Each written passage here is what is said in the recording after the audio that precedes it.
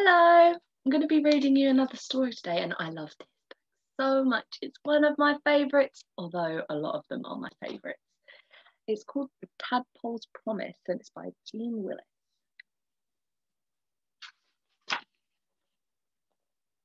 Tadpole's Promise. Where the willow meets the water, a tadpole met a caterpillar. They gazed into each other's tiny eyes and fell in love.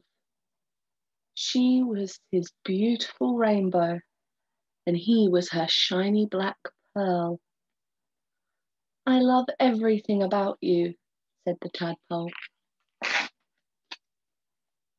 I love everything about you, said the caterpillar. Promise you'll never change. I promise, he said.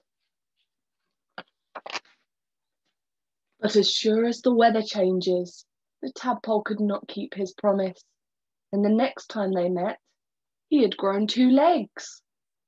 You have broken your promise, said the caterpillar.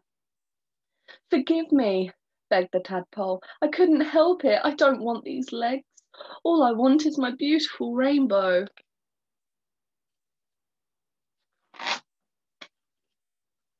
All I want is my shiny black pearl. Promise me you'll never change. I promise, he said. But as sure as the seasons change, the next time they met, he had grown arms. That's twice you've broken your promise, cried the caterpillar. Forgive me, begged the tadpole. I could not help it. I do not want these arms. All I want is my beautiful rainbow.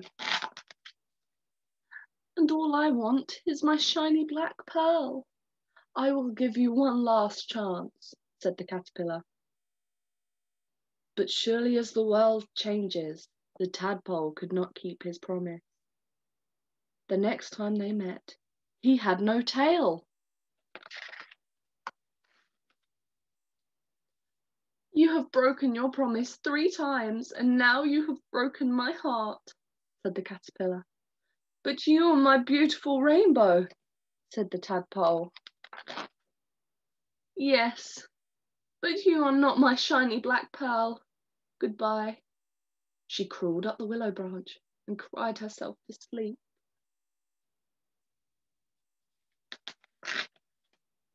One warm moonlit night, she woke up. The sky had changed, the trees had changed, everything had changed, except for her love for the tadpole. Even though he'd broken his promise, she decided to forgive him. She dried her wings and fluttered down to look for him. Where the willow meets the water, a frog was sitting on a lily pad. Excuse me, she said, have you seen my shiny black... But faster than she could say pearl, the frog leapt up and swallowed her in one great gulp. And there he waits, thinking fondly of his beautiful rainbow.